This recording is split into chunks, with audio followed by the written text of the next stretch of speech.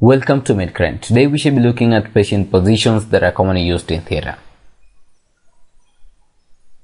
A safe positioning of the patient for surgery is a shared responsibility of the surgeon, the anesthetist, and the operating room nurses.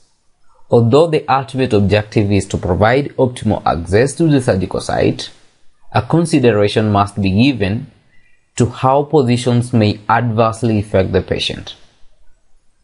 Patient positioning involves properly maintaining the patient's neutral body alignment by prevention of hyperextension and extreme lateral rotation to prevent complications of immobility and injury.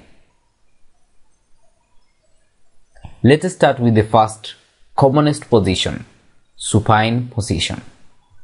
A supine position is also known as dorsal recumbent position, and in this position, the patient lies flat on the back with the head and shoulders slightly elevated using a pillow, the legs are extended or slightly bent with the arms up or down. This position provides comfort in general for patients under recovery after some surgeries. Small pillows may be placed under the head. This position is commonly used in procedures that involve the anterior surface of the body, for example, abdominal area surgeries, cardiac surgeries, and thoracic area surgeries. A small pillow may be used to stabilize the head. The second positioning is Fowler's position. Fowler's position is also known as semi-sitting position, and in this case, the head of the bed is elevated 45 to 60 degrees, and Fowler's position is known to have some variations, that is low Fowler's position where the head of the bed is elevated by 15 to 30 degrees. Semi-Fowler's positioning where the head elevation is 30 to 45 degrees, and a high Fowler's position which is nearly vertical position.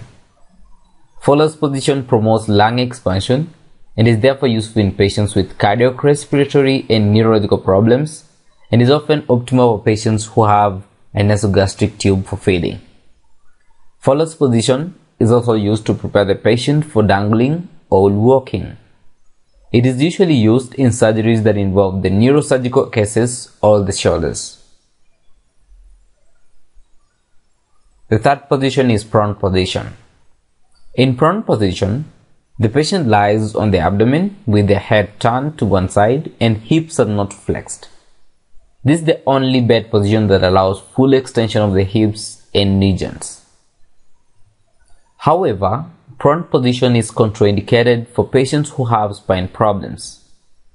It should only be used when patient's back is correctly aligned and is known to promote drainage from the mouth and useful for conscious patients or those patients who are recovering from surgeries that involve the mouth or the throat.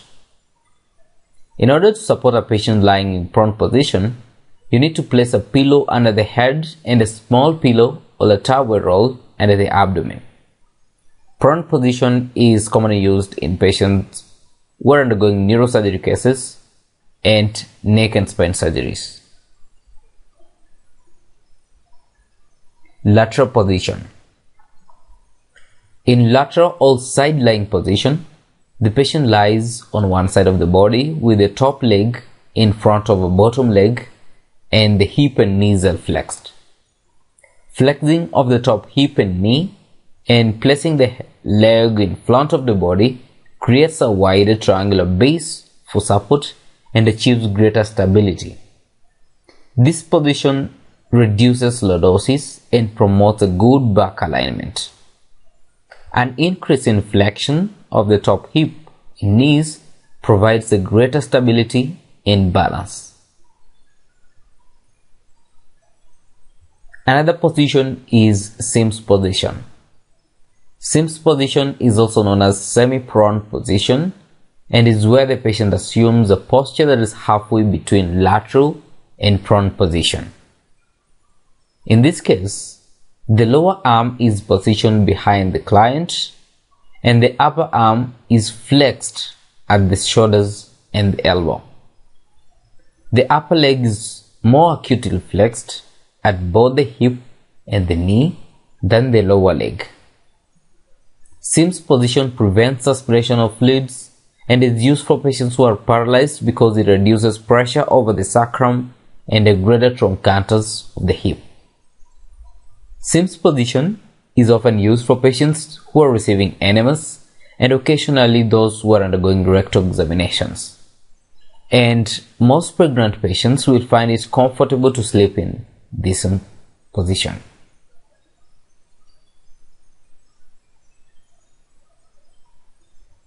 Lithotomy position.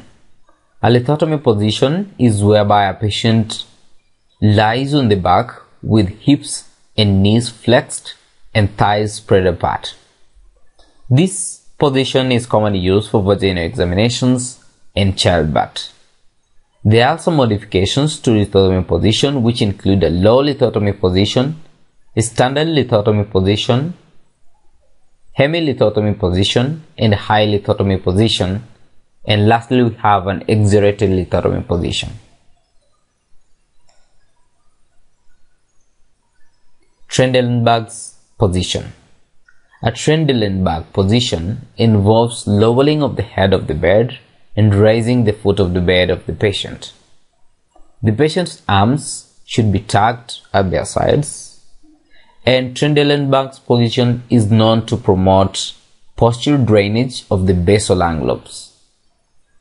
When a patient is in this position, you need to watch out for dizziness because some patients may require only a moderate tilt or a short time in positioning during postural drainage. Then we have a reverse Trendelenburg's position. A reverse Trendelenburg's position is a patient position whereby the head of the bed is elevated with the foot of the bed down. This is the opposite of Trendelenburg position. This position is often used in patients with gastrointestinal problems and helps to minimize cases of esophageal reflux. It prevents rapid change of positions and promotes stomach emptying and prevents reflux for patients who have hiatal hernia. Then we have a knee chest position. Knee chest position can be in a lateral or prone position, and in lateral knee chest position, the patient lies on the side and the torso lies diagonally across the table and the hips and knees are flexed. In prone knee chest position, the patient kneels on the table and lowers their shoulders onto the table so that their chest and face rest on the table. This is adopted in cases of sigmoidoscopy without anesthesia. It can be embarrassing for some patients, and this is the kind of position that is assumed for gynecological or rectal examinations. And then we have jackknife position. A jackknife position is also known as Kraske position. The patient's abdomen lies flat on the bed and the bed is scissored so that the hip is lifted and the legs and head are low.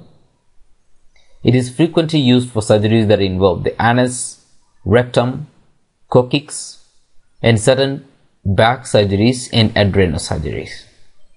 In jackknife position, the compression of inferior vena cava from the abdominal compression also occurs, which decreases venous return to the heart. This could increase the risk of deep venous thrombosis in these patients. We have a kidney position. In this kidney position, the patient assumes a modified lateral position whereby the abdomen is placed over lift in the operating table and bends the body. The patient is turned on their contralateral side with the back placed on the edge of the table, and the contralateral kidney is placed over the break in the table or the kidney body elevator.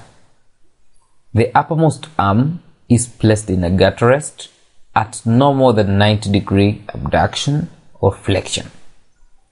The kidney position allows access and visualization of the retroperitoneal areas.